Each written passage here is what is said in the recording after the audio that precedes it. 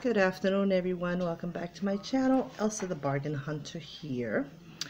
I am here to bring you a very tiny haul from 5below, a card that I received yesterday, a Valentine's card, and a little chit chat that I will get into towards the end.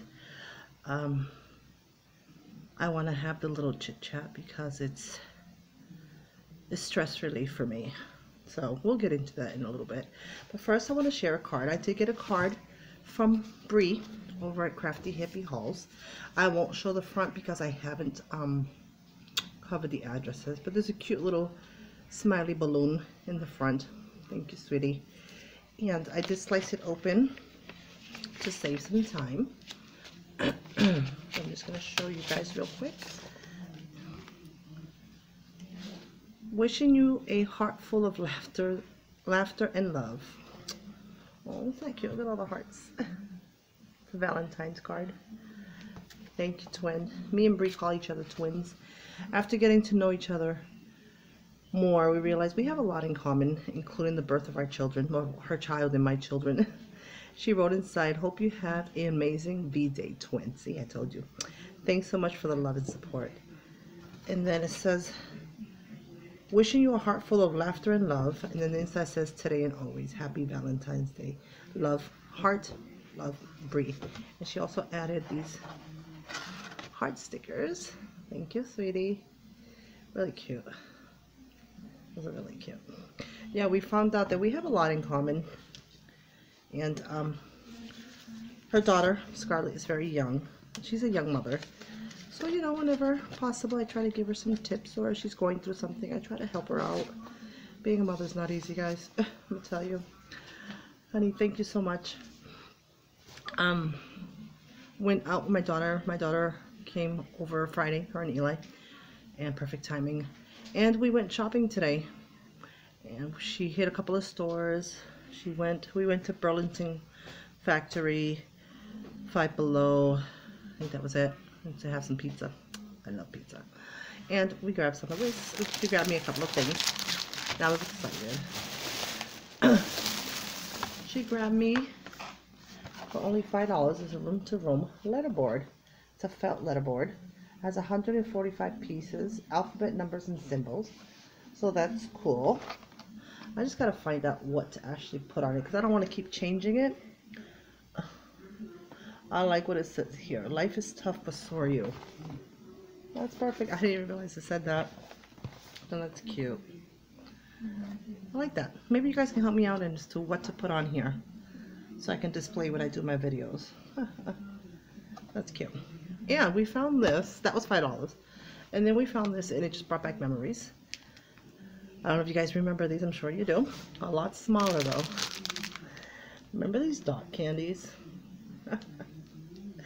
I see these and I said to my daughter, "Please, Dee, let me have them." So she did. And these were $2. Brings back memories. My mother used to tear it apart and give us each a strip, a color. This is cool. So I got these. Well, she got these for me. And a couple of other things that's actually for friend mail, so I'm just gonna not show that yet. That was it from 5below and the card. Thank you, twin. And I just wanted to come on real quick and like I said, relieve some stress. Some of you guys may have noticed I've been missing in action since Thursday or Friday. On Friday, I was texting with Fatima, my fabulous Fatima, over a different issue, and I just suddenly stopped and I received a phone call, very disturbing phone call, that for the moment, for the weekend, just turned my world around, and it's very hard, very, very hard with the news that I received. But my daughter showed up and Eli showed up and I had to show the happy face, you know, which wasn't easy. And today I decided to go visit my mom at the cemetery. If you guys follow me on Instagram, you would see that picture that I took of the tombstone. And I just wanted to let you guys know, guys, if life is short. Not that anyone has passed. The bad news was not of the passing of anyone.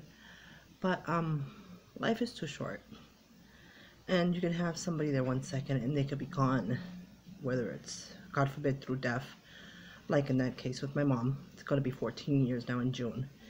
Or just gone for a little bit, you know?